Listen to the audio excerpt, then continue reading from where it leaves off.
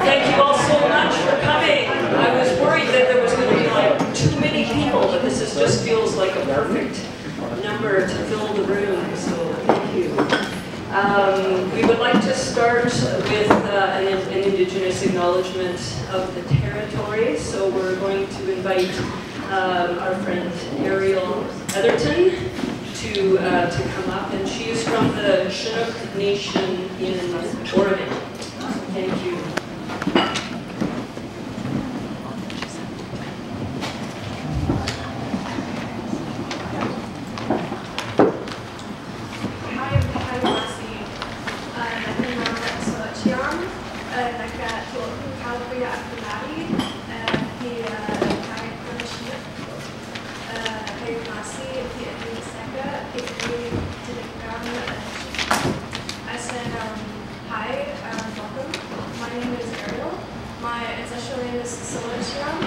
I am Chinook and Calabria from the cooperative tribes of in Oregon.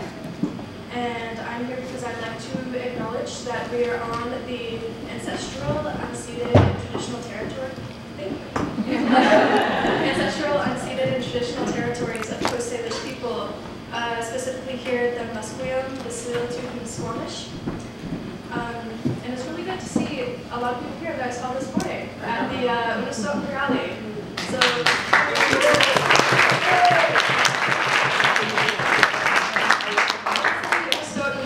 for about a week earlier this last December, and meeting all of the people up there and seeing the community that's been formed up there as an Indigenous healing center, primarily, not as a front line, has been such an amazing experience. And I was really happy to see so many people out today supporting the Unisot, supporting the Inuktitut, supporting the Wet'suwet'en people for the fight on their unceded territories. So thank you everyone who came to that, and also who is now here. That's a lot for one day. I'd like to invite you to come up and sing a song with me. This is called the Hayash Fishman song. It's the strong women's song that I was taught by my grandmother, and it signifies a connection between women and the water and the land. That's a cyclical connection between those two things.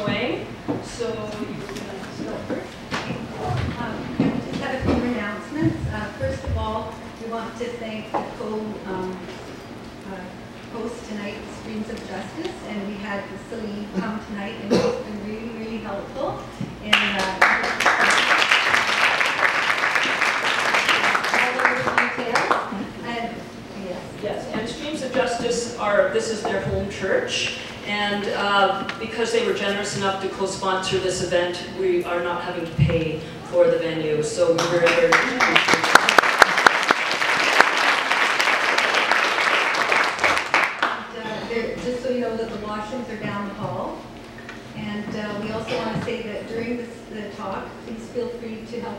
to coffee, tea, and any kind of food. And we'd love it if all that food went tonight, so don't be shy, help yourself. And we have there are some expenses that were incurred for tonight, and we're all grassroots organizers, so this all comes out of our own pocket.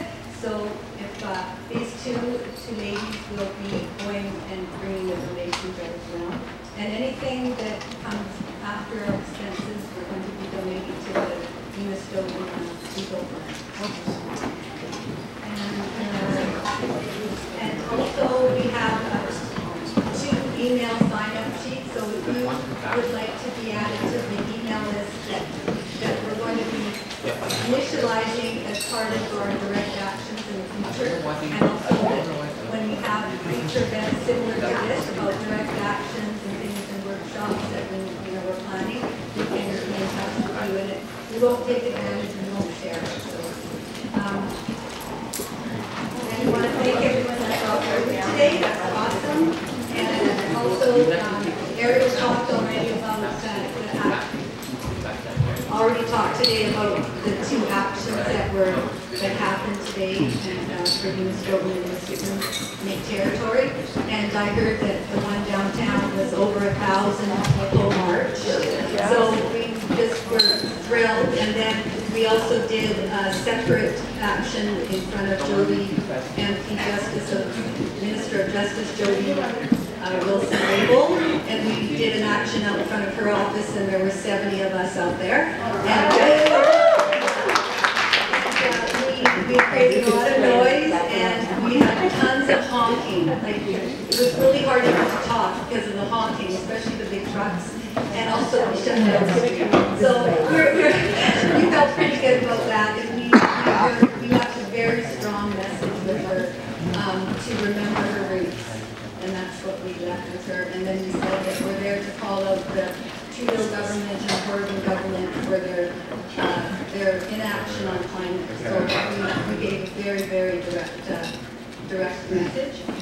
And I just want to briefly say that my name is Shirley Samples, and I've just started organizing with Extinction Rebellion, and actually we're kind of co-hosting tonight too. And I just want to say that we are planning in the middle of April to do a week-long of direct actions. So anyone that's interested in being part of this, there's a sign-up sheet at the back. And also help yourself to the leaflets. You can put them in coffee shops, or or your laundromat, or wherever you think that people could see them. And so this is. Thanks, Brad Scott from there. And then this is sort of why this timing was just perfect tonight to have George Lakey talk on his book, because we are going to be doing direct actions, because the government's not listening to our marches and our petitions and things like that. So we are, and so it's pretty exciting. UK's done some really amazing things.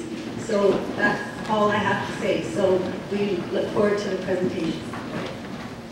And speaking of George Lakey's books, they are available on the back table over there through Co-op Books. Thank you very much, Co-op Books, for being here tonight and for making the book available. And and we're just so excited to have George with us tonight. And George, just a few words of introduction, he is a retired Swarthmore College professor. He's of the Quaker faith. He's done 1,500 social change workshops on 5 continents. He's been arrested a number of times for various direct action campaigns, including a civil rights sitting in 1963 and his latest campaign for jobs in 2018. He's written 10 books, and this one is his latest. So we're really looking forward to hearing what George has to share with us tonight. So let's give him a warm welcome.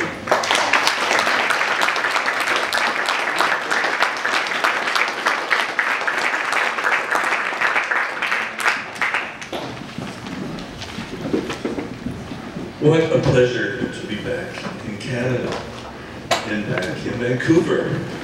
I see people that I know, and more people to meet, and more people to greet, and more people to respond to, since response seems to be the main thing that I do in my life. And I keep trying to take the initiative, and some people say, you're a good initiative taker, George, but then I meet people like you and I'm going to respond. So what I'll do is introduce a few concepts that are relevant, I think, to this political moment. And then I'll be very eager to find out what's on your minds so that I can respond to what is most on your minds in terms of challenges that we experience as we're working for justice and for freedom, for a sustainable climate, for kind of economics that would really make sense and all of that. My first time in Canada was actually not that long ago. It was in the early 90s. Do you remember that there was supposed to be another trade agreement made, not just be in North America, but extending in the whole hemisphere? Some of you remember that? And it seems like a while back, yeah. And there was very great interest. I think a majority of Canadians polled were saying they didn't want that. And there was a campaign to try to make it not happen by exposing it, by making it transparent. And so there were petitions circulated all over Canada demanding that the members of Parliament and the government release the text of this agreement. Now, the government had pledged, along with other governments in the hemisphere, not to let the people know what was up. So the government said, no, we can't release the text. We can't let you look at this thing that we're going to sign. We thought, what a great thing to do. And so a Canadian campaign developed to make this transparent. And what they announced to the government, after many, many people had signed this petition, that said, well, if you're not going to release it, we're going to just have to go in to the appropriate ministry and, you know, rifle through the files until we find it and take responsibility for doing it, a kind of citizen search and seizure. And we'll need to get all trained up to do this, and because we know that it might not be the way the ministry usually conducts business. So we'll have to train up. So we're going to have international trainers in to train people to engage in this search and seizure. So they contacted me, and I agreed to come in. And I happen to be far into Cambodia, away from internet, away from most communication, because I was doing training over there. So I get on a plane and come at the appointed time to arrive here to do the training. What had happened in the meantime was that a member of Parliament had gone through the procedure that one does to reserve a governmental room, a hearing room, you know, to be able to do a public activity. So he filled out the form correctly and so on, and got this gorgeous, gorgeous, ornate hearing room, enormous, enormous room for the training, for the civil disobedience training in defiance of the government. And that was just kept quiet. It was just a kind of bureaucratic thing for a while. And then it became exposed. And the Prime Minister, your Prime Minister, did not think well of that. But since he had followed the procedure correctly, what was to be done? And so there was this back and forth. It was front pages. And then to add insult to injury, the internationally known, probably terrorist trainer, George Lakey, was to come to your innocent shores and to do this terrible thing in the government's own home, right? So all of this was happening with me unbeknownst to me. So I get off the plane at the airport in Ottawa, and I'm immediately whisked into a windowless room and searched head to toe, and all my stuff is strewn all over the place, and they're going through papers and so on, because they've got to make me out to be a very sinister person. And I'm thinking, just looking at me, you can tell I am a really sinister terrorist type person. More words stress. So this went on and on and on, and I was taken to a departure lounge to be put on a plane to be sent back to the U.S. And then there was, wait a minute, we have consultation was going on. Turned out that Canadian Union of Public Employees, staff person in charge of public relations, had come out to the airport to meet me and was wondering what's going on. And they said, well, the plane hasn't landed. And she found out the plane had landed. And then they said, well, we don't know if he was one of the passengers. Well, she was pretty sure I was making this appointment, right? So she got on the horn, and she had her list, you know, all major media people, and the idea was find out what's going on with the government, and why is George not known to be where he was supposed to be. And so they finally, embarrassed by the media calls, had to let me go.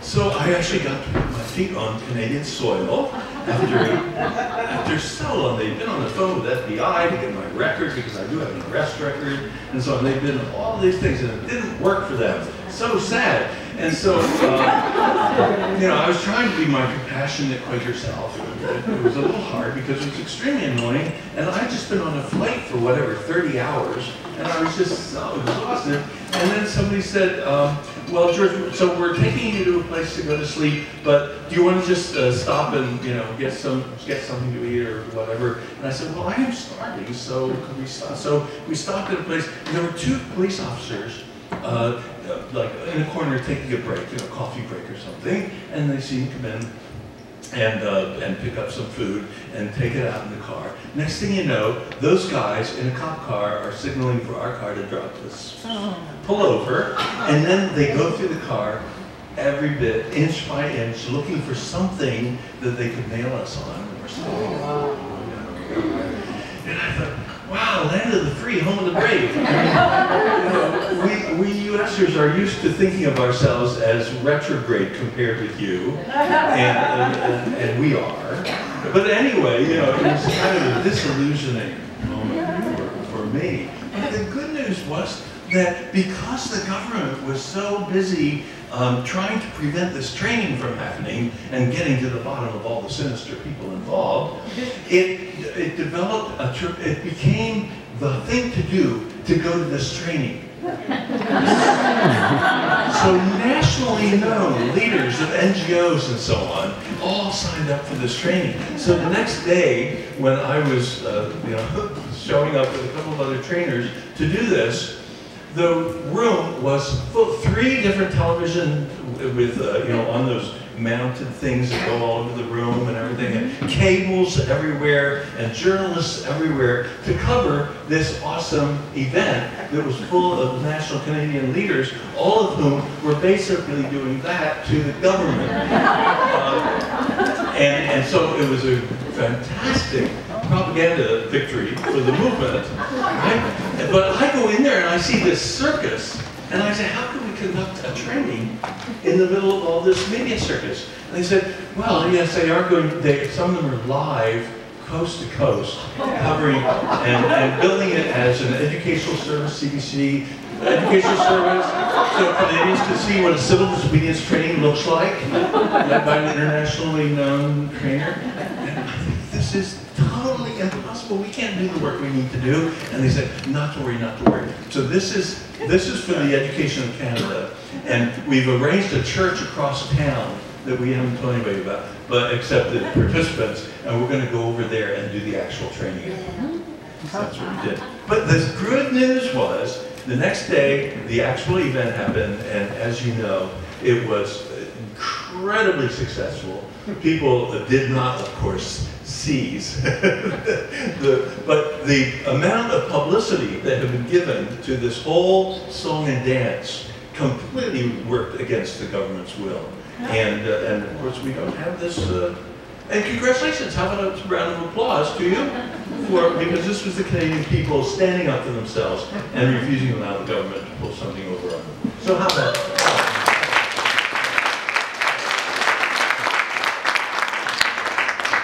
So I'm so blessed to be part of people who will stand up for their governments that way. And I understand you did it again today, and that you are just willing to keep doing that, and I get to be part of this. So I'll be able to tell people a story later about you.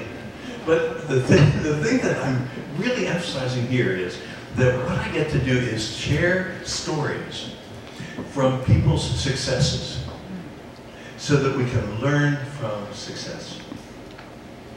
My granddaughter's a pastry chef, and every once in a while she comes home with a big smile on her face and says, I got in touch with so-and-so, a chef at another restaurant in Philadelphia, and they showed me the secret of their ice cream.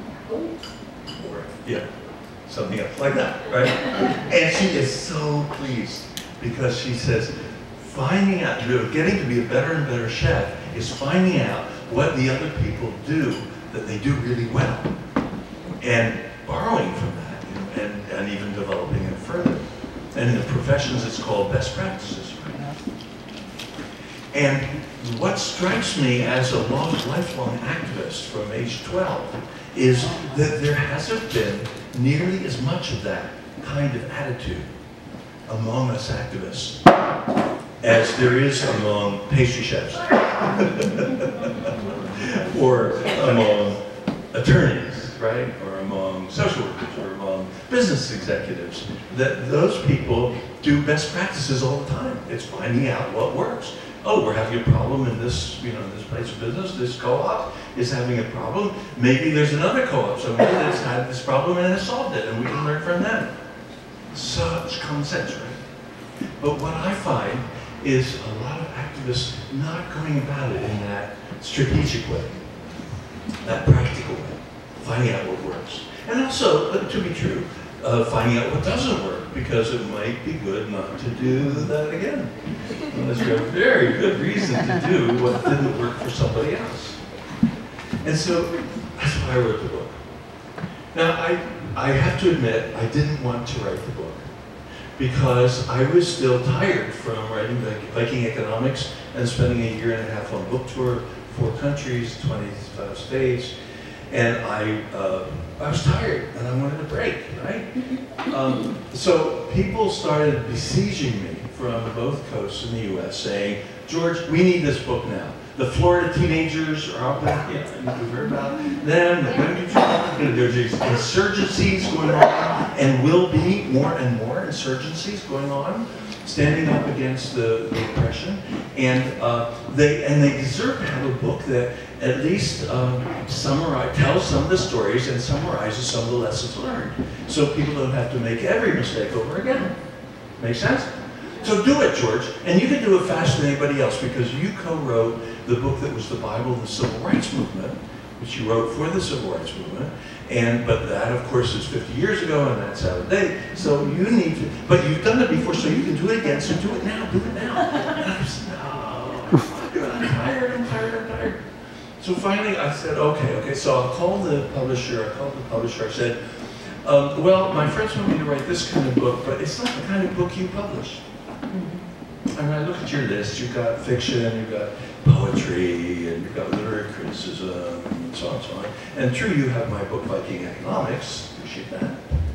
But it's not, this isn't your cup of tea. I thought they'd say, yeah, you're right, and then I'd get out of it, right? And instead they said, this is just what we want.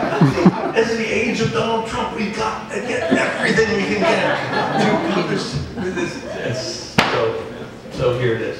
So you've got the book. So there's nothing else I need to say because I wrote the book, right? And go get ice cream or something like that, except you have this fabulous food. And you may have some questions, actually. Maybe you do have some questions. So the other thing that I'll just say by way of introduction is that what I was able to do was go back 100 years into successful campaigns, mostly North America, but some other places too, and ask myself the question, what was successful in these campaigns that might be useful in this particular moment? Because obviously in dealing with history, sometimes stuff is irrelevant, for today. So I was particularly looking for what is relevant for today that worked, say, for the women's suffrage movement, that worked obviously for the civil rights movement, that worked for the labor movement, and so on at different times. And then as I was preparing for this, I was realizing, but wait a minute, I could also turn you on to the most convenient research source you could imagine, as close as the internet, that at Swarthmore College, we built over 1,000 cases of nonviolent direct action campaigns, some of which failed, and those are instructive, right? Some of which kind of succeeded, kind of, you know, nothing to write home about. But anyway, worth putting on the database because a discerning eye will see, oh, let's not do that, and oh, but let's do that. And most of the cases turned out, because the students doing the research love cases that win, so they have mostly cases that win. So thanks to you, we've got here a picture of what this internet resource looks like. It's a total freebie, and what I'm hoping is that I can intrigue you with it. It needs to warm up. Oh, shoot.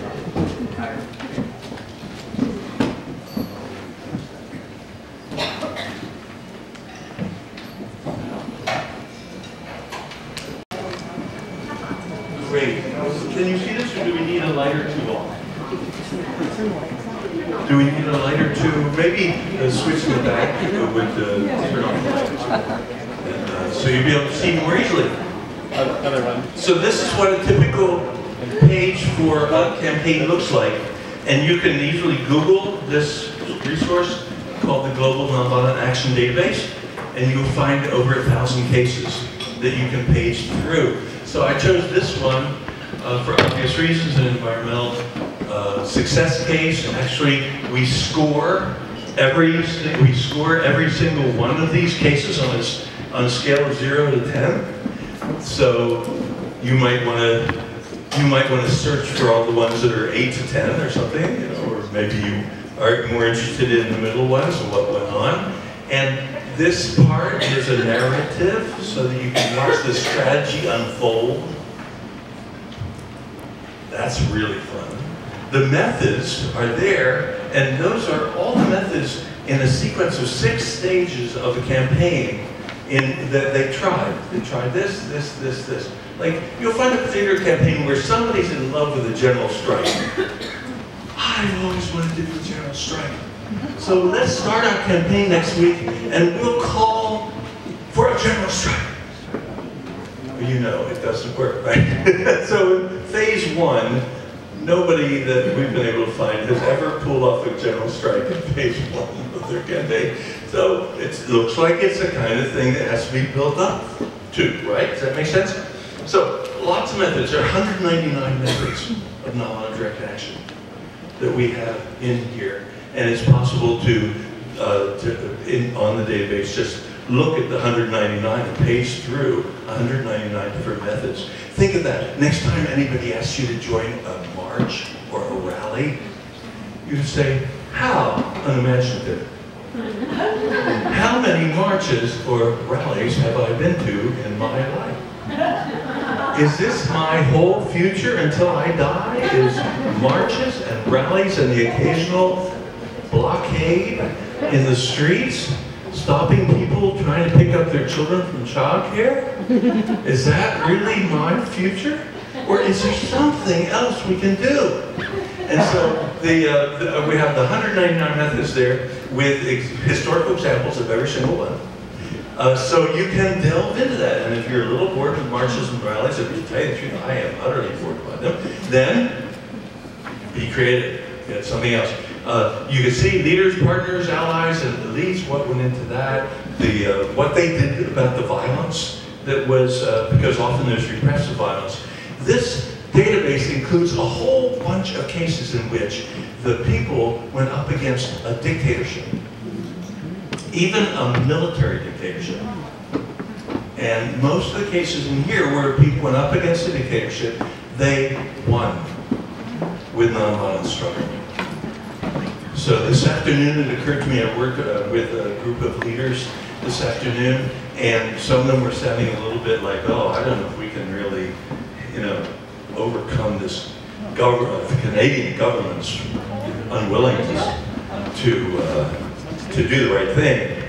I thought, the Canadian Trudeau is a military dictator? I mean, come on. Like, if there are peoples who overcame military dictators, I I'm pretty sure you can take care of Trudeau. I'm pretty sure you can. So there's just all kinds of possibilities there. And because, and now I will just come over here a little bit. Go ahead. Just to show you, I should there's stay with the so camera. much to Just want to make sure I investigate. don't hit it. It's okay.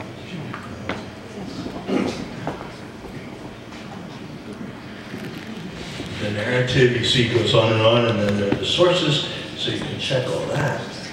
But, let's see, you can search for all kinds of things. You can search in that simple way by name, or you can search in a more sophisticated way. Whoops, I was using sophisticated tonight.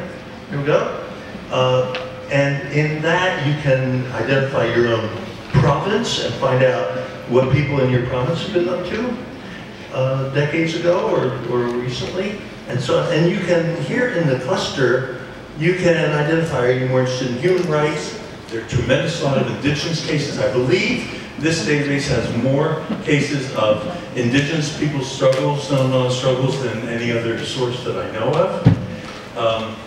Also, African struggles, African American struggles, many kinds of human rights struggles. Economic justice, obviously labor, but many others, including neighborhoods standing up for themselves. Democracy fights, that's where you'll find the dictatorships. I mean, just knock yourself out sometime. Look at all these pathetic dictators who had to leave town because their people wouldn't put up with it anymore. Ethnic identity and so on, and peace. So there are all these different ways. We also noticed, as we researched more and more, that a lot of times a campaign would set off another campaign next door, and another one, and another one.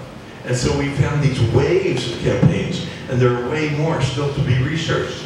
But there were democracy campaigns in Latin America in 1944, country after country.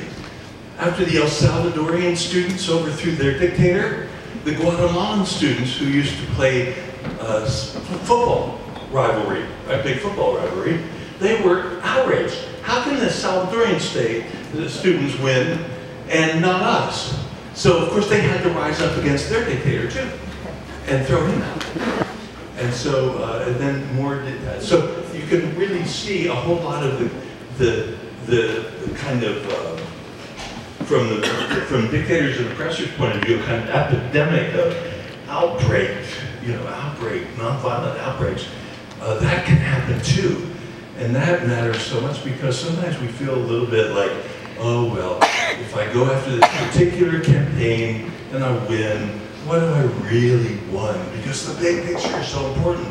But what you sometimes win is to inspire somebody else to do it, and somebody else, and somebody else, and somebody else. And then it can become a wave.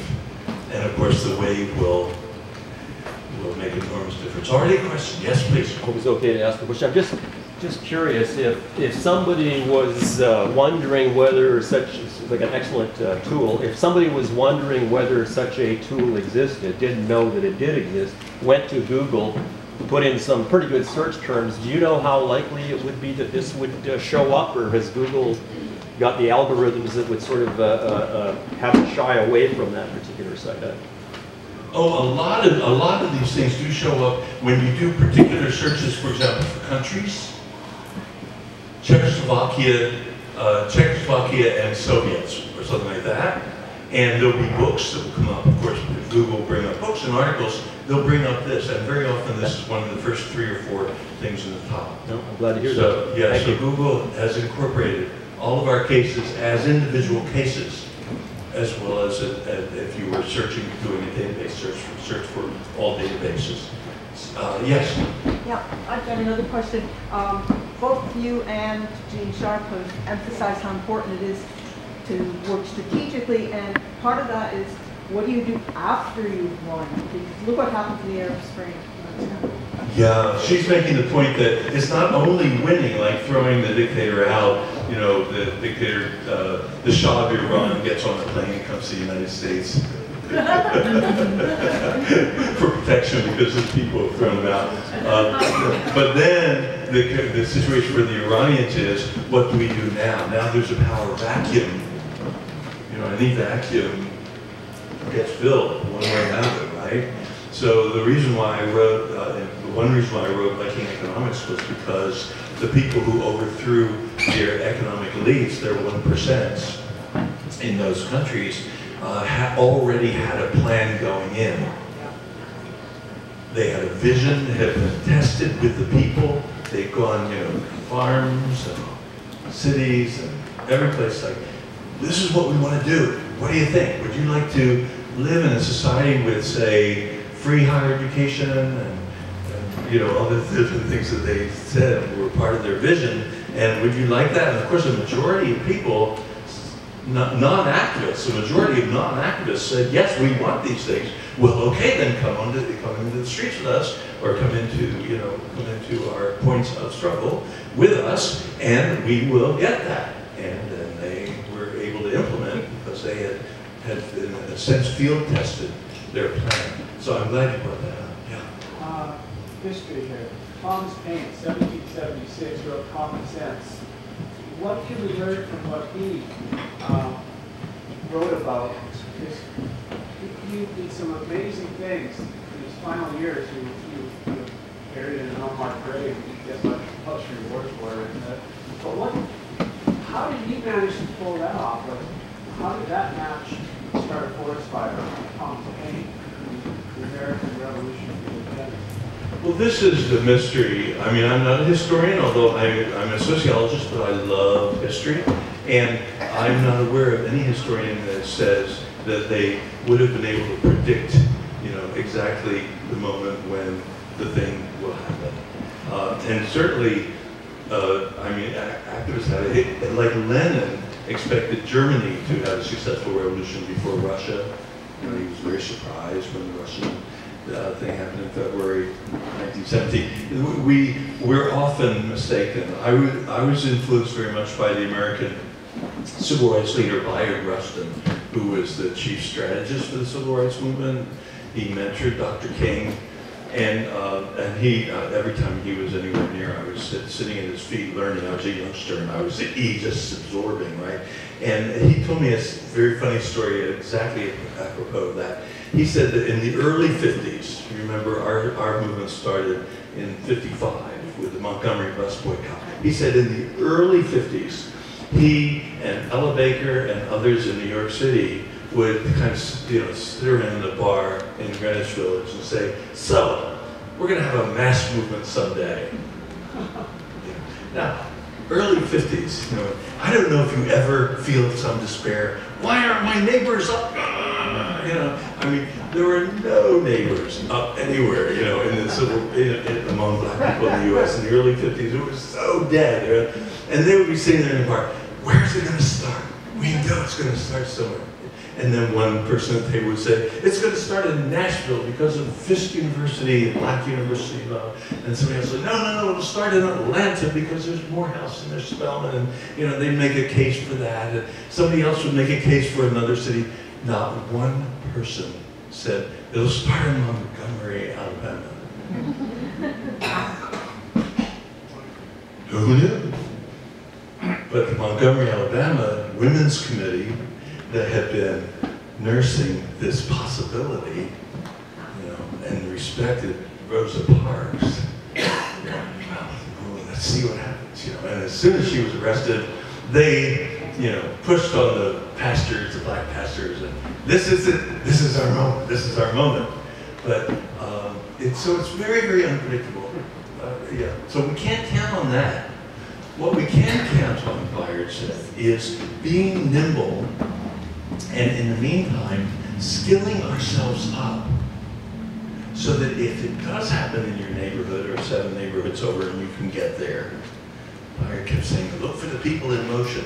If you can get there and you have skills to offer, you can make a difference for that movement.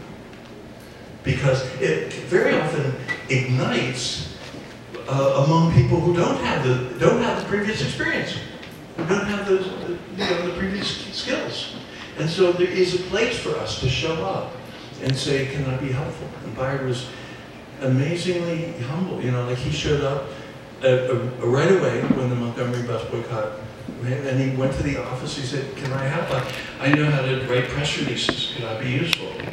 And most of the people there didn't even know he had so much talent and experience in nonviolent direct action. He said, can I help? And well, turns out the guy writes a really good news release.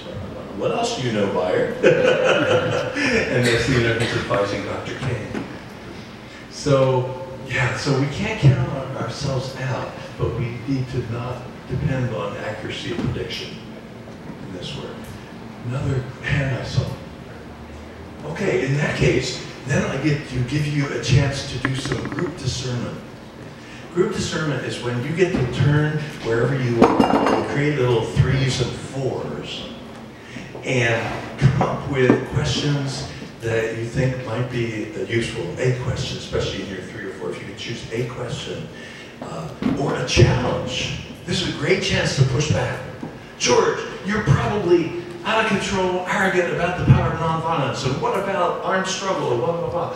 Push me any way you want to. I love being pushed. Conflict, I have to love conflict, right? So let's have some conflict, and you can raise hard questions, and we'll see what we can answer. Would you do that? Turn to each other, 3s and 4s.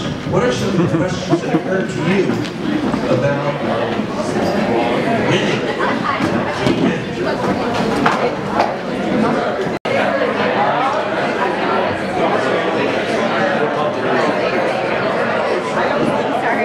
No problem.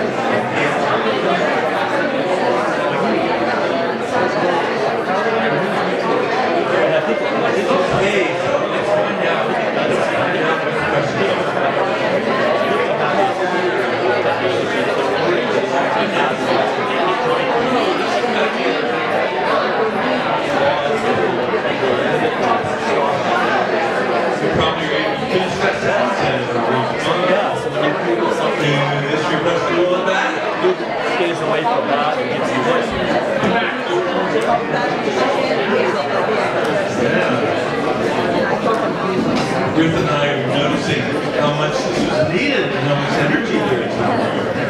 And that's pretty very exciting. Bodes well. Who will be the first with their hand in the air? I'm wondering. So let me come right there. So let's listen up, find out what this question is or challenge. And standing up is a wonderful thing. We want to stand up, right? Isn't that the posture of nonviolent direct action? Go on. Given the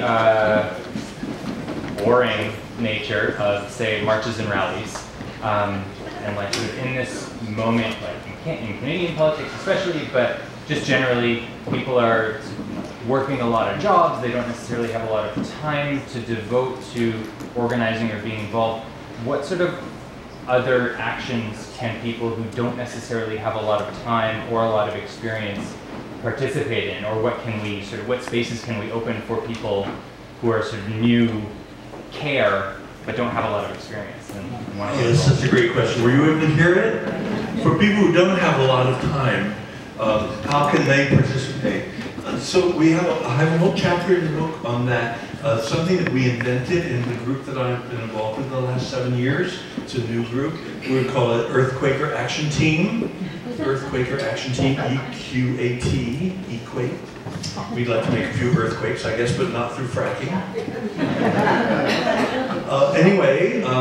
Yeah, so something we invented was what we call the core team, which is that each action is planned by and run by a group that includes a veteran activist, almost brand new activists in the group, and then a couple of medium kind of, some experience, and the staff person. And one of those people needs to have a big picture of the larger campaign so that this particular action will fit within a big picture. And so it's a core team, usually about 5, maybe 6 people, that actually plans the next action and runs it. And so what that means is, over time, new people constantly getting a chance to learn those skills and develop their leadership, become more powerful. It's an empowering process, right? Now, maybe you have 4 weeks to get the next action ready. We do many, many actions. So we'd have 2 or 3 of these core teams going at the same time. So let's say your core team has four weeks before the date, the big date, right? So that is very intensive time. So people don't volunteer to do that unless they can set 4 weeks aside. They won't get their teeth fixed during that time or whatever. You know, they'll just put a lot of time and attention into it. And then they carry it off. You know, it's like the day, showtime. Right? The curtain goes up. They're running it. Oh my gosh. And then they do a very intensive evaluation because learning curve is essential. For success, we almost always need a good, steep learning curve, right? And then they're done.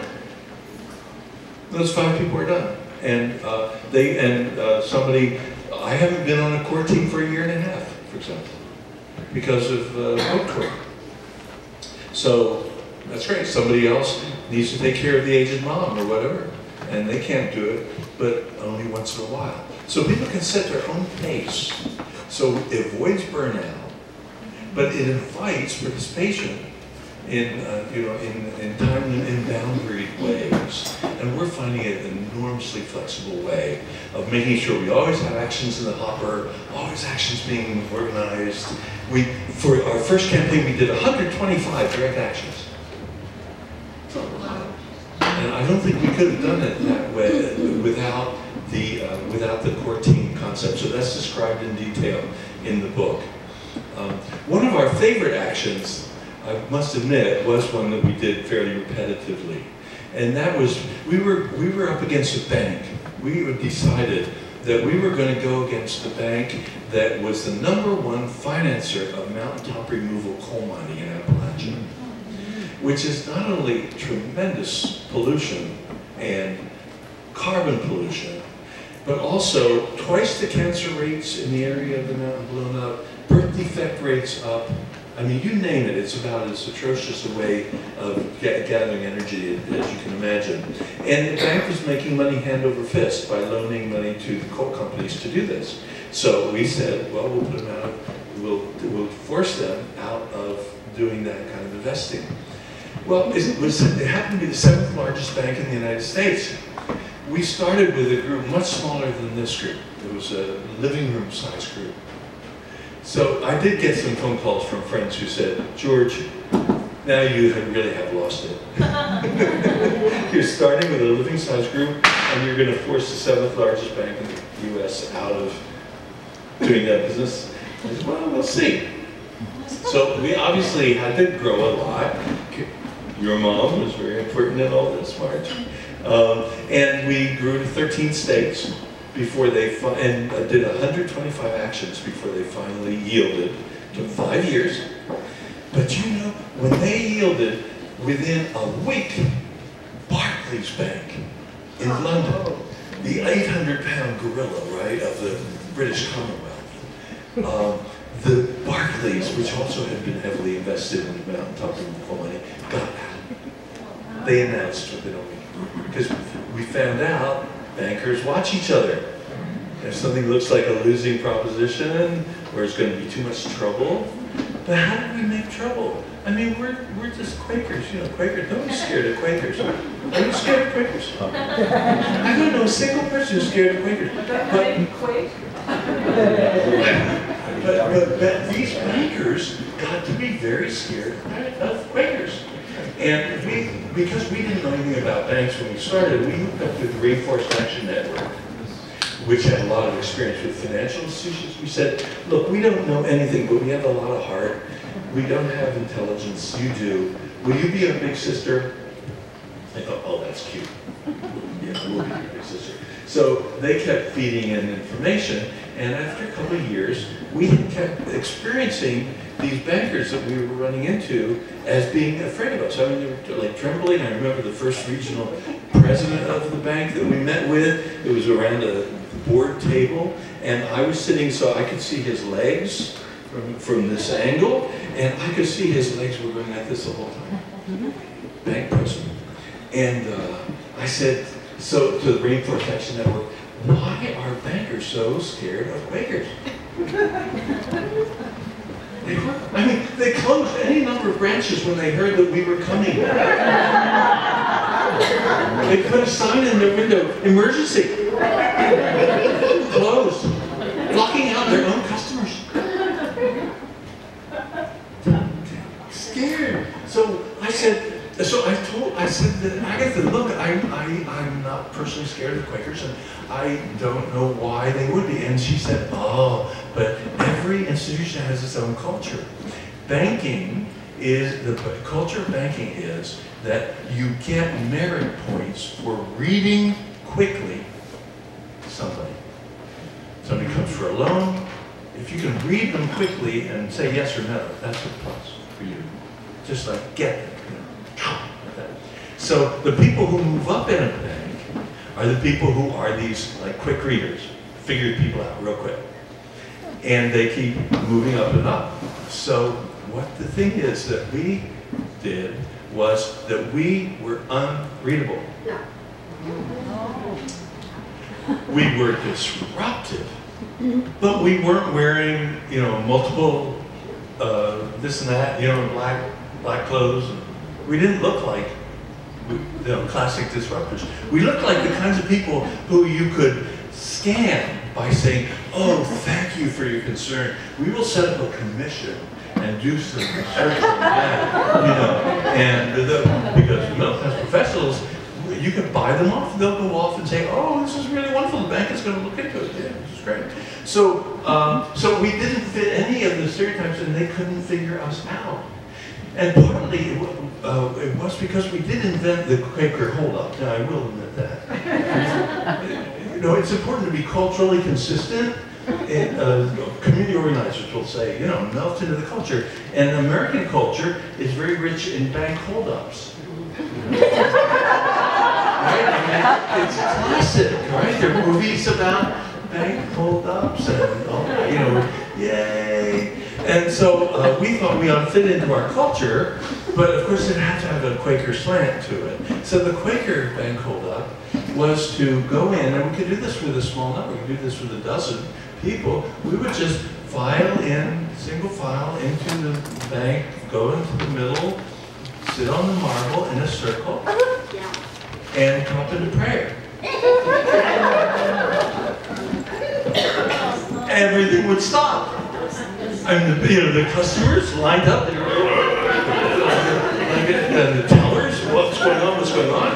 And the bank manager freaking out, oh my God, and security guards, do something. And we knew the security guards couldn't arrest us, they don't have that power, right? So they'd say, get out of here, and we'd say, or start testifying about nature and mountains, or something like that, or people who are getting cancer. And we'd sing, we did a lot of singing, and it would drive them crazy. So, so we did bank holdups over and over again.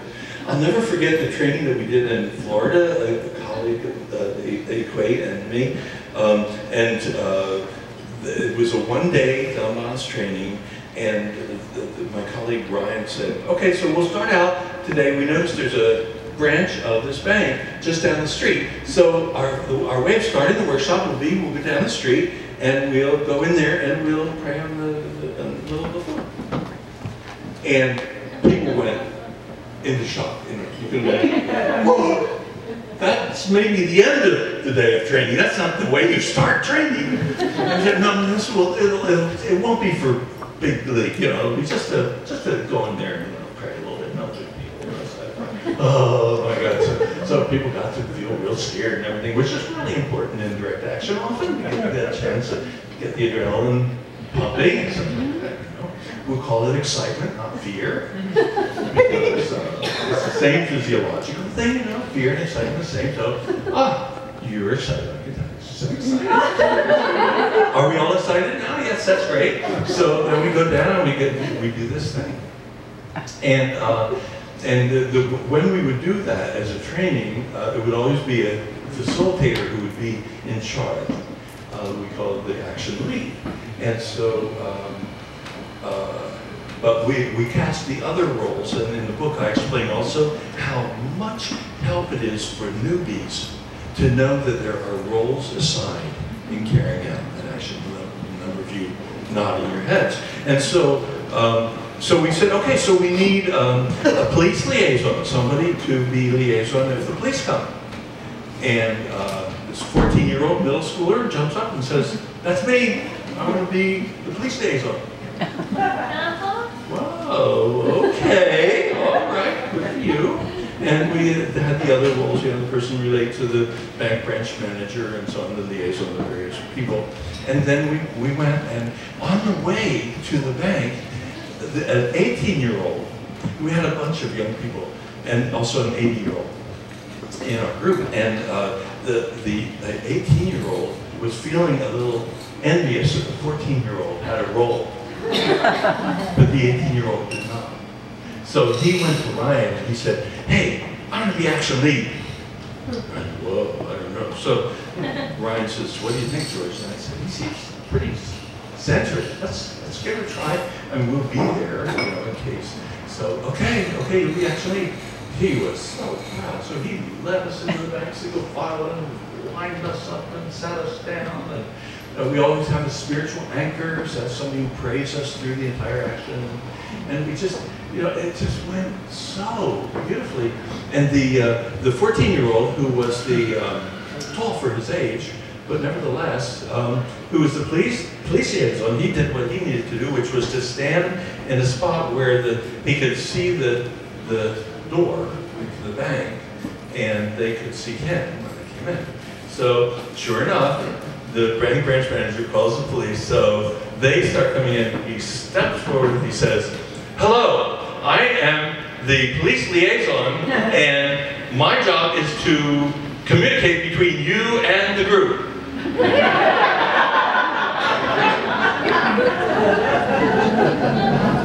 So they rolled their eyes, walk right past him, right? And does he take that? No, he catches up with them. I'm the police liaison, and your communication with the group needs to be through me. They rolled their eyes again. But I was so proud of him. Wow, if he can do that, why can't we all do that, right? Yeah, it was great. It was great. So so that's part of our response to the question, what about people who, who can't say, I'm now giving my life for the next 10 years to the movement or something like that? They can dip in, dip out, they can still be in charge of their lives, and at the same time, participate vigorously in something for the time that they do have that is itself growthful and empowering for them. And then a very cool thing about that, the way that loops around is that if you have a whole bunch of people who are experiencing that, it's more okay with them that they don't win quick. Right? I mean, a 5-year campaign is a long campaign. We had so little turnover. We kept growing. We had very few people get tired and drop out because they were growing. They were experiencing more power, including more personal power in their other pursuits. Because our culture was an empowering culture as a movement. And the useful thing about that is that it has to do with that question earlier about what about if you overthrow the dictatorship? What do you have there? Well, what if you have a movement of empowered people, right? Who just won't accept the next dictator, the next would-be dictator who wants to take over, like in Egypt after the Arab Awakening, right? But because the movement itself is so empowering and so full of skill building that when the power vacuum opens, you have all these people, including our 14-year-old, ready to step right in there and say, I know what my job is, you deal with me. Another question? Yes? We had quite a bit of discussion about the media. I'll save that question for the break. First, what do we do when how do we organize and act and strategize our movement when the other side has adopted all of our progressive strategies? Oh, that's the Democratic Party.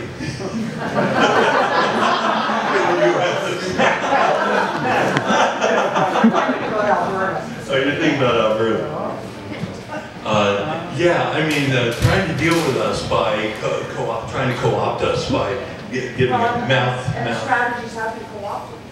You've dealt with them. Yes. Oh, yes. There been, yeah. In the U.S., the Democrats co-opted the civil rights movement. It was strongest when it remained independent, 55 to 65, and then when the Democrats co-opted it, the civil rights movement lost power, lost steam. Yeah, it's a favorite trick.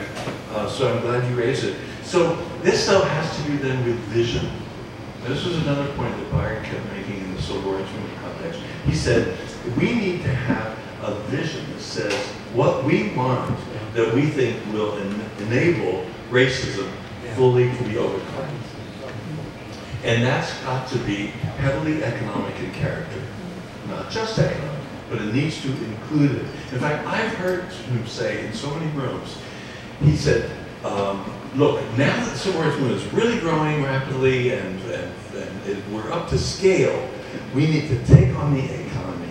Because if we don't take it on now, in 50 years, we'll still have ugly racism. Well, that's exactly what's happening. Exactly that. So, but the civil rights movement, so that's learning from others' mistakes, right? They failed to do that. You folks have the LEAP manifesto as a big step forward. They didn't do their LEAP manifesto kind of, equivalent. And so not being able to be clear about what they wanted, it was easy for the Democrats to do their seductive, hey, you've been on the margins, you've been on the outside so long, we'll get like a seat at the table, because seat at the table, then you're really in on it, then you're really, like that. And for people who have been marginalized especially, that is very seductive, right? Oh, good, now we're not on the outside anymore, we're on the inside, that's great.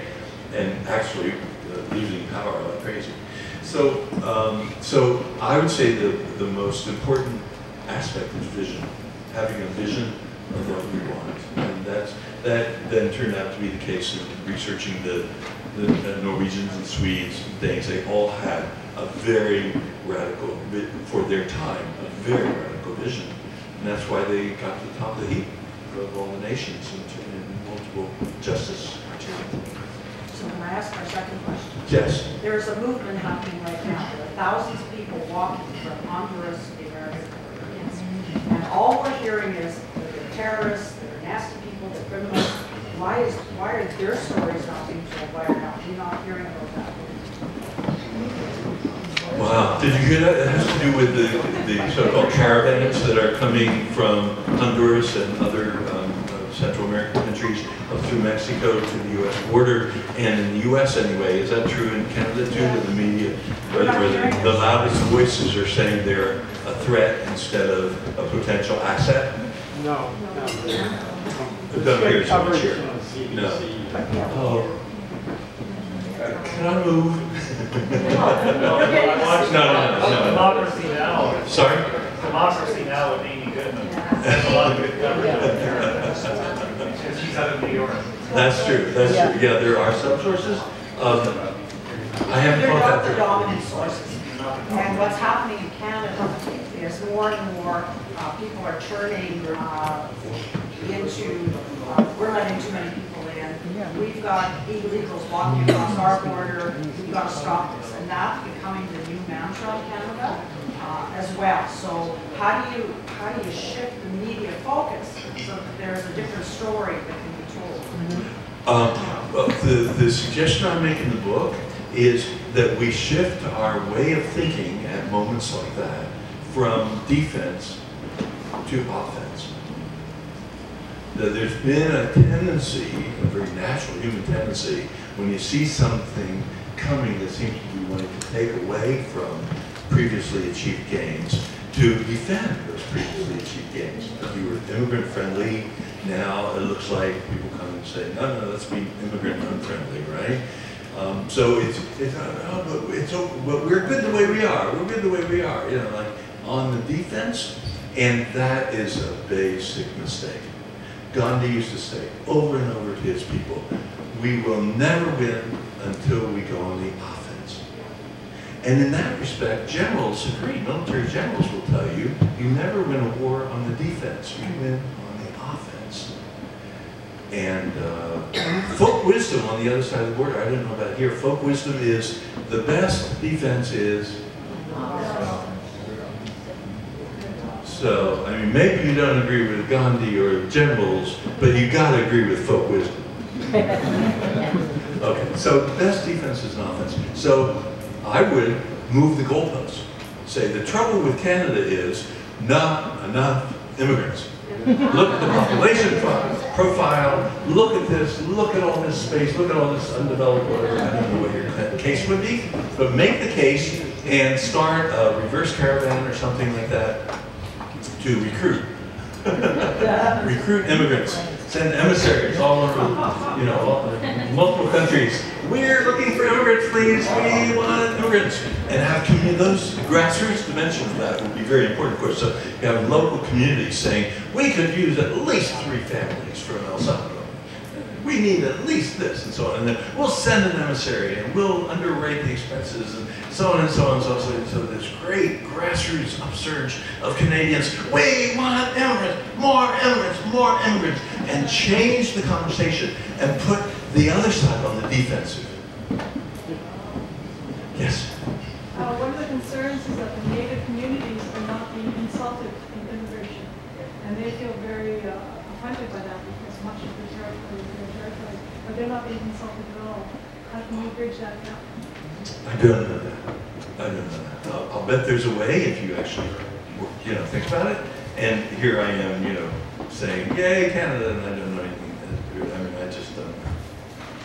My ignorance, but I'll bet there's a way there's some way. You should probably brainstorm 10 ways of being able to go in the offensive with regard to that. That's my major point. Yeah. I was just curious, you were talking about the 199 different strategies and your system of ranking them in terms of effectiveness from 1 to 10. Can you just maybe speak to, I'd be curious what sort of the top 10 most effective strategies are. Oh, we didn't rank them that way, actually, because we think if you have, an example of a tactic would be general strike. Another example would be a march. Actually, march is one of them, and rally is one of them. And another one is a sit-in, for example, or Quaker hold-up, if you want to call that. So there are multiple tactics. One favorite one of my students when I was teaching at the University of Pennsylvania was this robing, just taking off their clothes. They were part of the student sweatshop movement, anti-sweatshop movement in the States, and they loved making their point about why the college store should not sell sweatshop-made products by taking off their clothes. Okay? And then going to the president of the university. And you'd be surprised. If you look at the 199 come to disrobement and then see the cases, you'll be surprised. Liberia, just many, many countries have done that. Here in this country, it's the Doukhobors. Right? The Doukhobors did that. The Doukhobors history. So anyway, so there are multiple tactics. Now the reason why they can't be ranked 1 to 10 is because a perfect tactic on that college campus might be the worst tactic in another context. So tactical use is hugely contextual. Very, very contextual. So what we ranked from 1 to 10 was the success of each campaign, not of the tactics. So we look at a campaign, we ask, what was their objective? For example, to throw out the Shah of Iran. Okay, so, well, what did they achieve? They threw him out. So they get a 10. Or that Cree case that I showed you. We look at the objectives of each movement and ask how did they do, and then we rate them according to the degree of success. And all those coding things are, by the way, public, and they're right there, so you can check them. Another question, yes?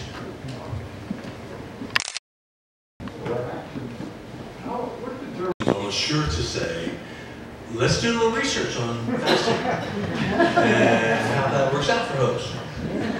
And in our case, the results of research was that most of us did a week-long fast.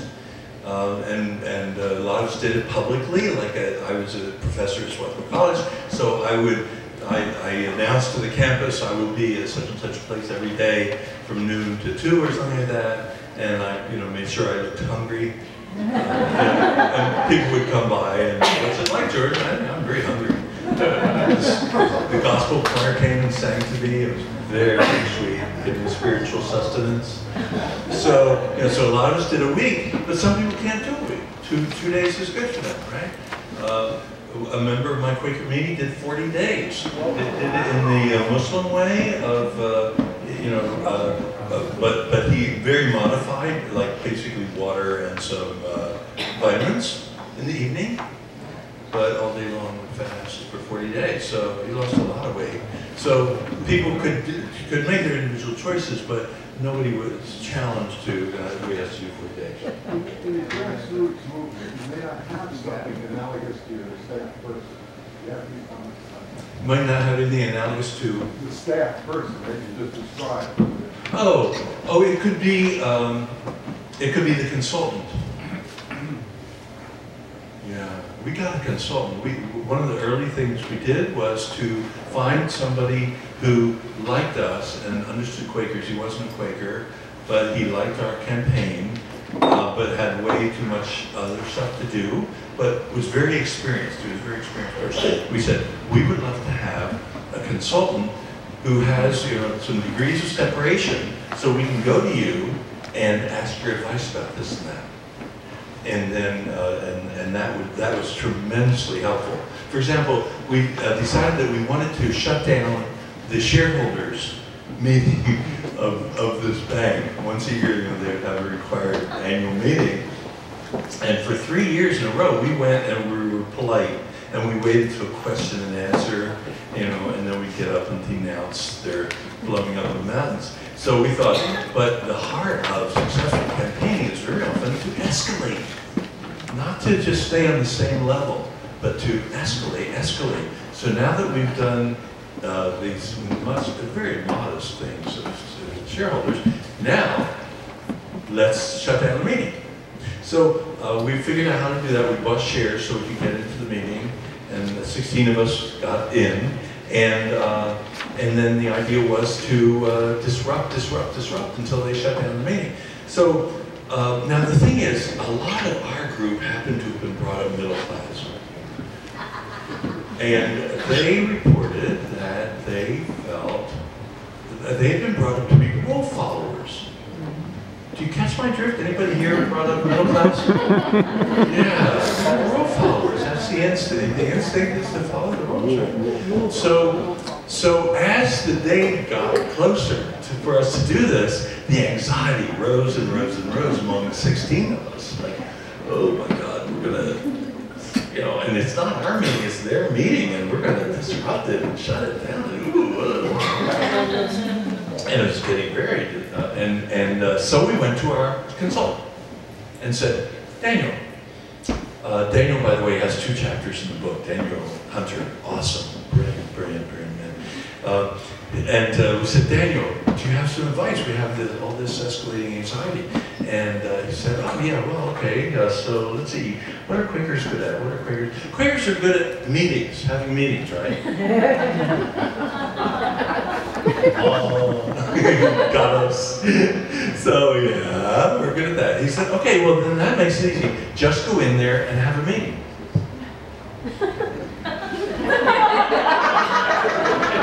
Have an agenda worked out. Know who's going to speak to each item on the agenda. Right? Go in and disperse yourselves all over the auditorium among the other shareholders. And then when the CEO sitting on the stage says, and now we will, it might be that one of you is called to address item number 1 on your agenda. And you'll get up and do it very loudly.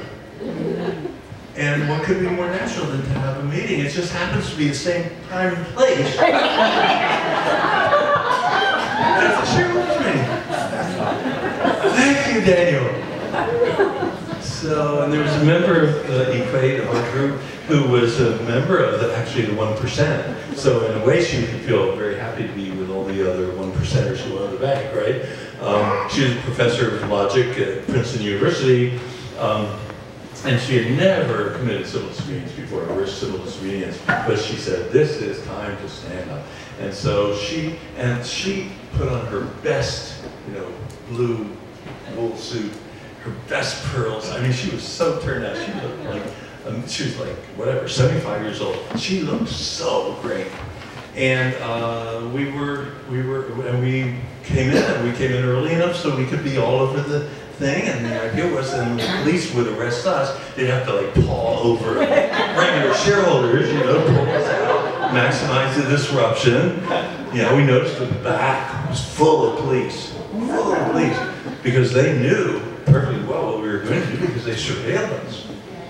And by the way, if any of you know about secrecy and security culture, we take just the opposite position. We are so proud that they're surveilling us because it says that we matter. We are worth their time and attention and money to make sure they know what we're doing. Awesome. Is your group surveilled? Well, why not? So we're delighted. They always know what we're going to do. So we go in the auditorium that day, and we're cool. Yeah, we're doing one more Quaker meeting. Oh my goodness, no problem. We walk in, and the CEO immediately comes over to me. We never met. Well, hello, George. Kind of expecting you. And so it was exactly, he sat there, he said, "Okay, we'll have a reading of the minutes." So the secretary of the corporation gets up and starts reading the minutes. But how about that? Happens to be agenda number 1. Time for us. We jump up. Oh! And just as he's about to call the police, because they're right back there itching to get us, right? But he doesn't really want the front page of the business page to feature the rest of us. So that's the place where I happen to be the first one. I just sat down. You can see his visible sigh of relief. And so, and now we'll have the reading of and now we'll have the treasurer's report. So the treasurer gets over here and starts reading. But wouldn't you know it, that happens to be the next item on the agenda for us. And that's what we kept doing. And the man was so frustrated because he didn't want to arrest us, and he's stopping, but we were interrupting. Whose meeting is this anyway? It's supposed to be an hour-and-a-half meeting. After 20 minutes, he throws up his hands. Now, I've read in novels about people throwing up their hands, but have you ever in real life seen anyone throw up their hands? He throws up his hands and he says, "This meeting's adjourned." So the following year they went to Florida instead because they thought we weren't there, and we shut them down again. So anyway, it's multiple tactics are available, 199 at least, and the Quaker meeting, I guess that'd be number 200, and just have yourselves involved, but be contextual. Yeah. My question, George, is about electoral politics, and those of us that have worked in parties such as the New Democratic Party here in Canada, it's often said that the NDP and the Liberals and the Democratic Party in the United States, they run from the left and then they govern from the right. And I've worked for years often on issues, for example, in the New Democratic Party, only to have all those things sold out when they were elected to government. And we can see now with the Premier in Alberta and the Premier in BC and the federal Liberal government, to a great extent, being captive to the energy industry and to the fossil fuel industry. So I'm wondering if maybe even with reference to the midterm U.S. elections, which we all followed here in Canada, I even went to a party that night to watch it all, what tactics would the Quakers use to try and hold these elected people accountable? And I realize there's issues around spending reform and big money in campaigns, but what would you do at a practical level to try and elect some people that will move in the right direction or the progressive direction in the election? Quakers have a variety of views on that subject. There's no unity, particularly on that. I'll just tell you mine. my view is very influenced by the civil rights movement, because the civil rights movement arguably made the greatest progress when the Democrats were trying to hold them completely at arm's length. And of course the Republicans were as well. So no major political party wanted to touch and they won their biggest victories that way. Selma, how many of you have watched the movie Selma? Yeah. I try to watch it once a year. It's a remarkable movie. All our groups should be watching Selma. So much information. The second time you watch it, you get even more out of it. And there you had Martin Luther King in the Oval Office with Lyndon Baines Johnson, who was the most, in most ways, most powerful person in the world. And felt like that. And was known, his whole track record had been manipulating people and doing, he had more sense than Trump about talking about it, but he just went ahead and did it. Right? Lyndon Baines Johnson. And there you see in the Oval Office, Johnson ordering Dr. King to do thus and such. And of course there would be many rewards, if he did, if King did. And King saying, no. That's power. That's the kind of power that 17th century Quakers had. That's the kind of power that early Christians had. I mean, as far as I know, the early Christians did not have a lobbying arm working with the Caesars.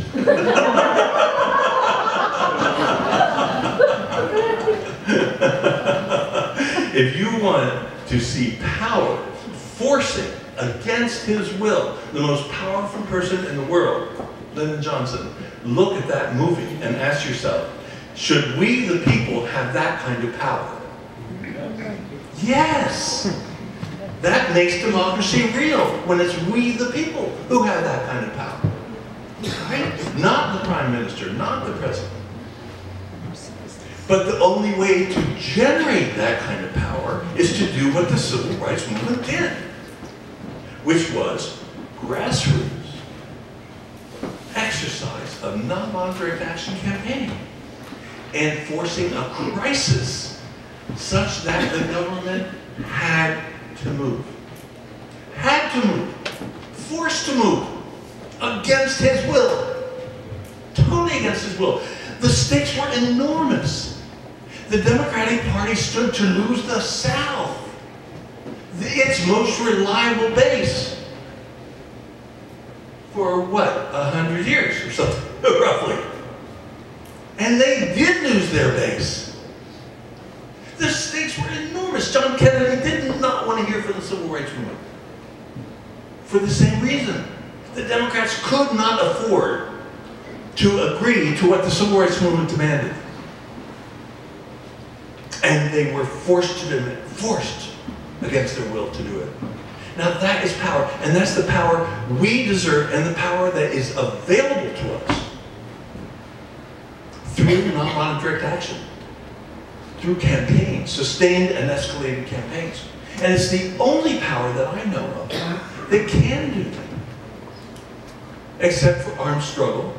And the track record for nonviolent direct action campaigns is twice the success rate of violent campaigns. So not even armed struggle can as reliably deliver that product as nonviolent campaigns can. So you can see why, from my point of view, fooling around with politicians is like secondary. And in the US, where it's very clear the economic elite runs things, I mean, Warren Buffett has admitted it, I mean, it's in any number. There's so much empirical evidence now that it's the economic elite, it's the 1% that runs things in the US. And the politicians are puppets. Why would you, if you were sitting and watching a marionette show, then get so fascinated with the marionettes? If you're interested in power, you're really interested in the puppeteers.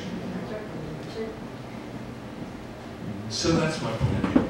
But I'm not speaking for the body. Yes. Sorry. I've already spoken. Okay. yesterday we witnessed media censorship up at Unistoten camp. And what is your fix on that? Well, expect that. Expect an unfriendly media, or a media that doesn't do what we want to do. I'm talking about authorities censoring. They cut off the Wi-Fi, they cut off the cell phones. Oh, I didn't know about that. But in general, authorities censoring media. I think there just isn't any coverage. China does the same thing. Oh, I don't even have an opinion because I just don't know the situation well enough. No, I mean in your experience. I keep remembering Gandhi not only didn't have iPhones, he didn't have phones. And built a mass movement way bigger than either Canadians or US Americans had done, through runners. I mean, after a major demonstration, runners pre-assigned would rush off and run village to village to village to village. And we're talking, in India, we're talking about hundreds of thousands of villages. And go to the village square and say, this is what happened yesterday. Or in some cases, this is what happened 3 days ago. If they could do that, we could do it. I mean, yeah, so we are not, it's lovely to have the technology. I mean, Earthquake Action Team uses social media a lot, but if we don't have it, we need to know we are such resourceful people. The power is always here, here, rather than the power, let's not assign power to the props, to the tools that are useful, but too often we exaggerate their power. Oh gosh, I know the lady in the back has been wanting to get in. Yes. Okay. Yes. You were talking about grassroots I'm not hearing you though, I'm afraid. I said you are talking about grassroots exercise of nonviolent campaigning. Why do you think that's not happening? Well, we elected the government here. Certain things were promised, nothing happened. We are still not really. Citizens are not jumping out and non-violently expressing their views on things. Same thing, US, look at who the idiot was elected and how happened. There are obviously campaigns, but not really even close enough. So what do you think? What's happening? Why are we so paralyzed? Well, I mean, I think there are historical and sociological reasons for why people stay passive when they can be active and so on. But I also, in the book, I'm really stressing ways in which we aren't using our full power. That we're not, for example, doing, by being ritualistic and doing marches and rallies all the time, we're just not, we're not going to get the rewards that we want out of that. We're not going to be high achieving if we just keep falling back on stuff. If we, instead of doing campaigns, we do one-offs, now we all do that march. A month later, now we all do that, instead of a campaign, an escalated campaign. So what the book is, it's all about how to get excellent. And then let's come back to your question after we've been excellent. Based on history, when people do all most of the right things, they win.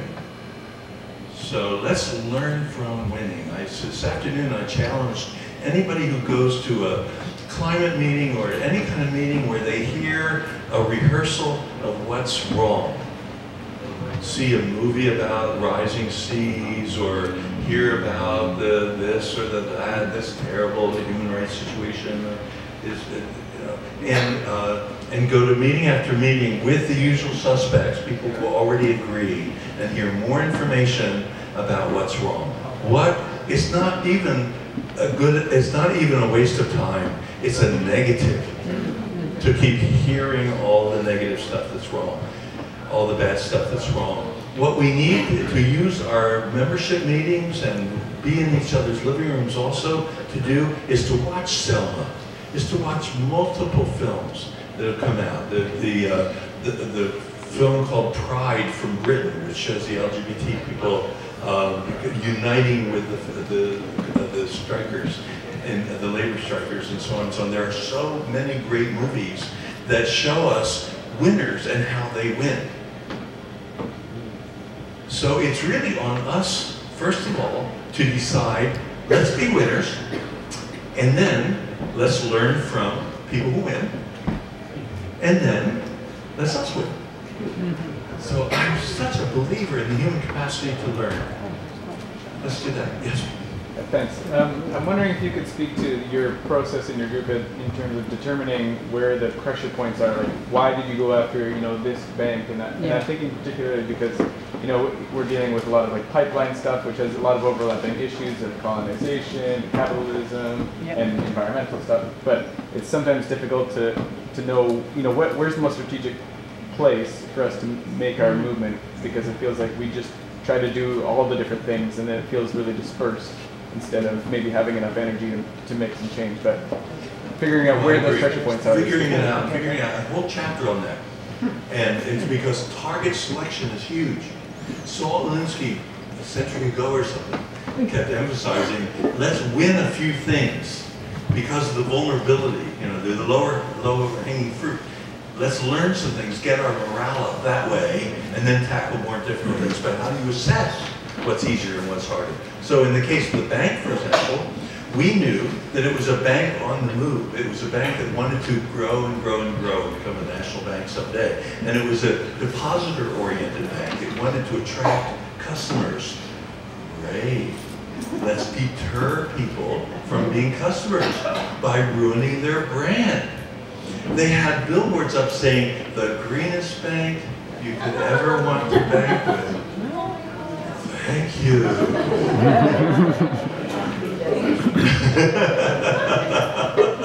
We had people moving their money out of the bank and putting it into credit unions, and, into community banks, that kind of thing. We were just on it because we knew that was their vulnerability.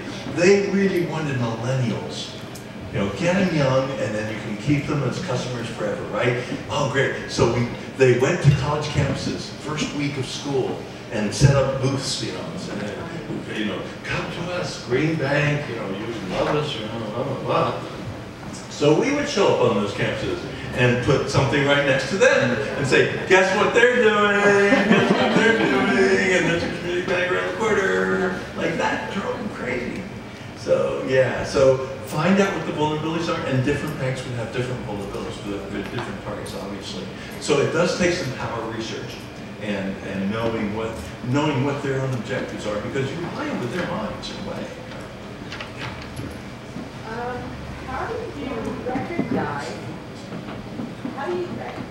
an infiltrator into your group who wants to sabotage, and how do you neutralize them? How do you prevent hotheads from joining your action, like the Black Bloc or Antifa, and basically going there, not for political reasons, but to disrupt and to have fun doing violent action?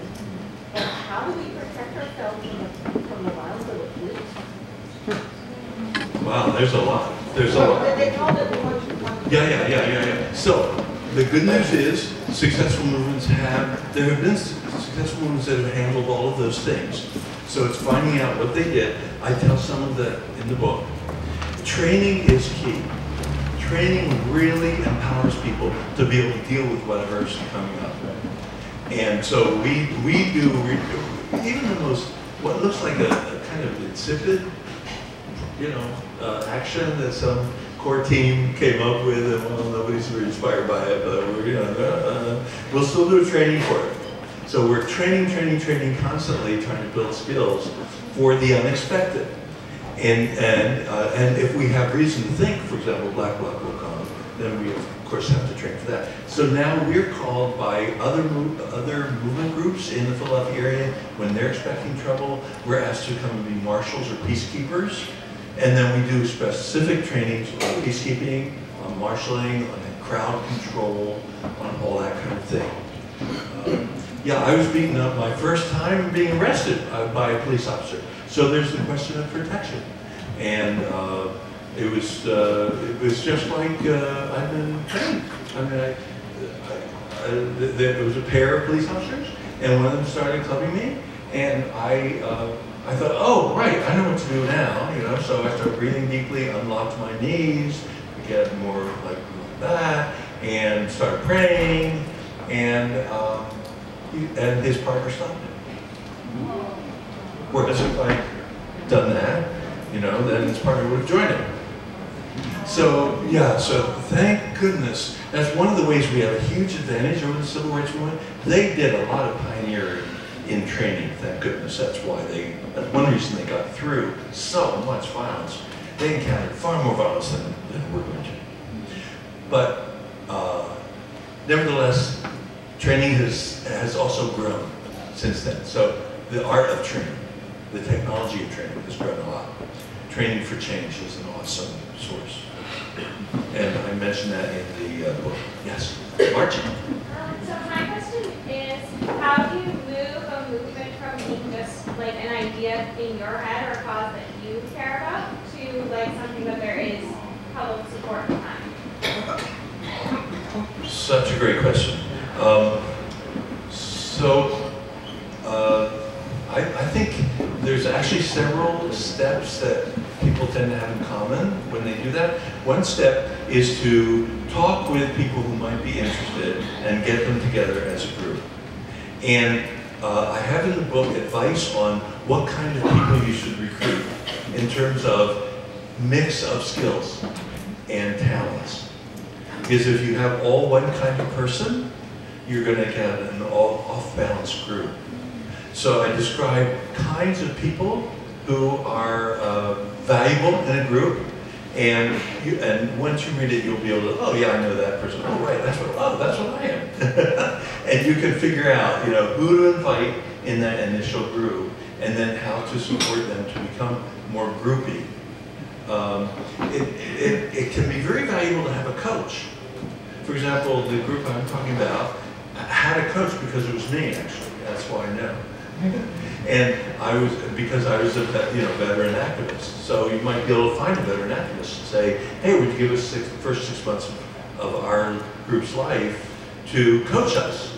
And that might be, you might show up, or we might just be able to come to you and say, hey, what about this, what about that? So load up the resources. You can tell I talked about a consultant, I talked about a big sister organization, Rainforest Action Network, I talked about a coach. That's 3 things in our favor to create a really zingy group, which is the group you know. So those things are useful. But then there's a strategy thing that really helps in terms of recruiting more people, because a small group can only do so much. And that's also in the book. I call it a spectrum of allies. If you can imagine kind of half of a circle, and on this side you've got us, the activists, yay, the initiators, yay, the awesome people. And on the other side of the spectrum is the opponent, the bank or whatever, the government, the dictator, or whatever. And what we believe is that that half circle can be cut into chunks according to their relationship to the cause. So the chunk closest to us, or the pie, if it's a pie, like top half of the pie, that group is people who are inclined, but they need to be talked with several times before they, you know, say, associate with us in some way. Maybe they would say, I'll come to every other demonstration. Like that. And then there's the next group that said, well, we'd rather lobby. Is there a role for us? Oh, well, maybe you can come up with a role for them that would be supportive, that would be helpful. And then the middle of the spectrum, of course, are people who don't want to take sides. No, it's not so clear yet. I mean, it's a very responsible bank in some ways, and blah, blah, blah. So those folks in the middle, you know, you need to win them over. And so on. And then there's the somewhat hostile and the pretty hostile and the opponent, right? So you've got all those slices. Then the fun thing about strategizing is you are in charge of deciding who are you going to go after and which tactics are you going to use. And you might use different tactics for the people in the middle, like on straddling the fence. You might use, let's say, softer tactics or whatever than you would who are, you know, with you in most ways, and just like you can could swing them over, get yourself beaten up or something, and then they'll come over and join you. Something like that. So it's being a little flippant here, but anyway, you get the idea that you can actually do planning, and then you need to train your personnel to be able to do the outreach, because some people are shy, they need a little training, recruit on the phone, door knocking, a lot of techniques. And for a lot of these things that I'm talking about, there are manuals you can find now on the internet now, how to do door knocking, how to do phoning, how to do this and that. And it's your turn. Thank you very much. Now, when the winds came into hurricane, came into Puerto Rico, there was a segment of the population that was off-grid. And I think you heard about these people. And they had their solar, whatever, wind, whatever, and they had electricity, they had water. So I'm asking you, it's really nice to have everybody trained to do action against the government that is actually operational. But when the operations break down, that vacuum that we talked about has to be organized for. And I have always said, we have to develop a parallel society, period. Because this one that we've got now, the capitalist society, ain't gonna last, give it 10, 15 years. Absolutely. There's so many benefits to that. One benefit that the Norwegians and Swedes and Danes found through their cooperative movement, developing an infrastructure, it not only had economic payoff and so on along the way, but it was also hugely reassuring to that middle part of the spectrum who are undecided and who are vulnerable to propaganda about you as being your misfits or your radicals or your commies or your, I don't know what they call you up here, but anyway, but are vulnerable to that because they're not going to call you that if you're associated with the kind of activity you're talking about, right? Oh, these are decent people who are trying to, are helpful. They're helpful. They're in service. So that's a very big payoff. Another big payoff is that the skill development that you're involved in talking about, because there's real skills involved there, are terrific to develop for people, especially for people who don't feel themselves to be skillful. Right? Like in any society, probably much less here than in the US, there are people who put themselves down as, well, I don't have much to offer, but can be pulled into a co-op, can be pulled into this or that, and skilled up in that way, and that increases the size of the movement, and also increases, it may increase the class base, since class is so related to higher education and schooling and skill based. And it's also a way of testing the vision. Okay, you may have a vision, Leap Manifesto, or in their case, it was a very co-op-oriented vision of an economy, but it's a way of testing it. What works and what doesn't. You find out in a disaster, right? What works and what doesn't, and then that's good feedback for the vision that you're offering. The big middle, this I don't know about that. Yeah, but this is battle tested. We tried this in 3 different places where the seas were rising or whatever it is, and it worked. So let's build that into our vision, and that's how practical we really are. So that people want to write us off as being high in the sky. I do, and especially in Viking economics. In Viking economics, I talk a lot about the successes that they had through the strategy you're talking about. Yeah. They also use a direct action campaign. Wow, I'm just so impressed that so many of you are still here. There's a lot of motivation in this room. Wow, yes. Yes. It seems to me, I have no great knowledge of it, but the technology, internet, social media has a tremendous potential, probably already is occurring, for either ill or good, I think. I think for ill, I think we have like the Cambridge Analytica gaining neuroscientific insight into us and being able to influence the elections, which is huge, and just a dramatic positive thing. It was just, I think it was yesterday in in Thailand, an Arab girl, 18 years old, through the use of Twitter, may have saved her life from being taken back to Saudi Arabia. So anyways, I'm just wondering, you know, and then you think, you know, there are threats. I think open media is one of the things, or putting a, stopping the open media and the internet service provider being able to limit and kind of direct the content that you receive has already occurred in the US, I think. But I'm just wondering if you have any comments on the dangers or benefits of technology. It's such a big subject, and yeah. I just haven't studied it enough. I have anything thoughtful to say about that. It's a great question, though. I don't want to downplay the value of the question. Thank you. I am thinking we should accept probably one more, because I also love to sign my book. You will be surprised to hear. And I know a bunch of you have bought it, so last one? Okay. So, in your campaigns, where you've done like 125 actions, do you have sort of like a good general where you've got a number of fronts and you've got a number of different tactics and strategies going on? And have you done that, where you sort of have different teams working on different strategies?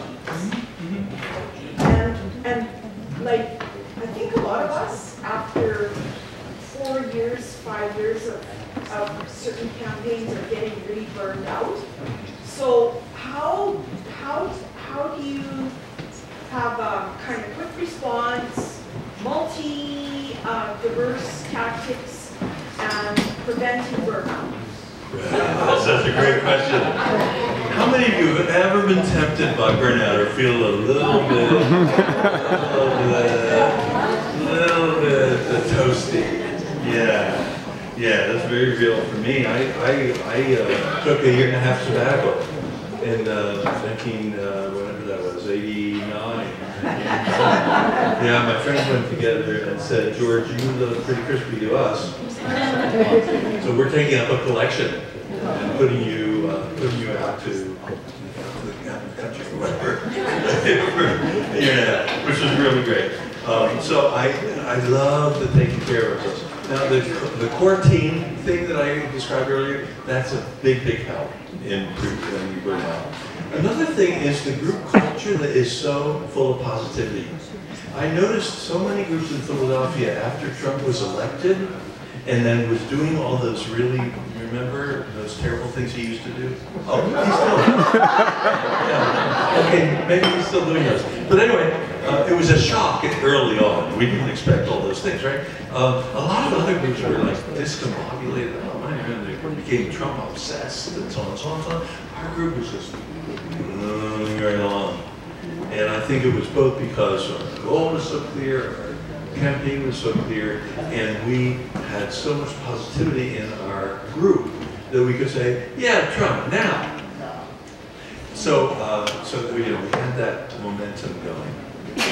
The other thing is the comparative, I mean, there's much more to be said, and I do say more in the book, but the other thing I'll just point out because of the Global Nonviolent Action database, and that is that it is also a resource to us in terms of sustainability and not burning out. For example, on that bank campaign, as you said, 125 actions, 5 years. Year 3, we were starting to be on the floor. Most everybody was a newbie to activism, and it was like, oh, is this the eternal, I'm going to die doing this still 30 years from now. And so it was a serious morale problem. So we went to the Global Nonviolent Action database, and we searched the term bank to look for campaigns with banks. We found that the students in UK declared a campaign to force Barclays Bank, which was up to its eyeballs in apartheid South Africa, to force Barclays out. Brave students said, we're going to force Barclays out. 20 years later, Barclays left. Because they were up to there. And it took that long.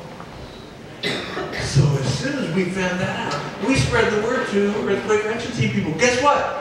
Barclays took the students 20 years. I was like, 20 years? Well, this is only year 3. That's nothing. Right? So perspective can matter too. Just knowing not everything, and there are some campaigns in there that were won in 2 weeks. You know, so it's all over the lot. But even knowing that there can be such variability, and it's not magic, and it's not maybe somebody highly idealistic, their first campaign, they think it's magic, say nonviolence 3 times, and whatever, you know, and it's not like that. Okay, so perspective is added by use of that, and that's why. I just got one follow-up. Sorry? It sounds like you don't take yourself serious, and you use humor, and that's probably how you have survived and succeeded. Humor, absolutely. There's so much to crack up about. I mean, is this world weird or what? What's really weird is that instead of closing this meeting so I can sign your books, I'm still laughing and joking. That's weird. George, stop it. So thanks very much, folks.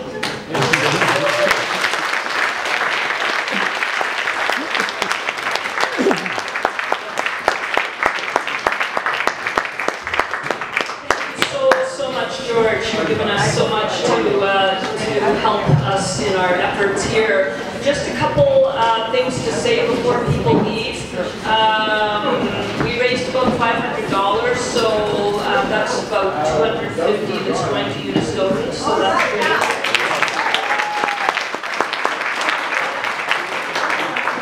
Also, there's another solidarity action tomorrow morning for the Unistoten with Sowetan.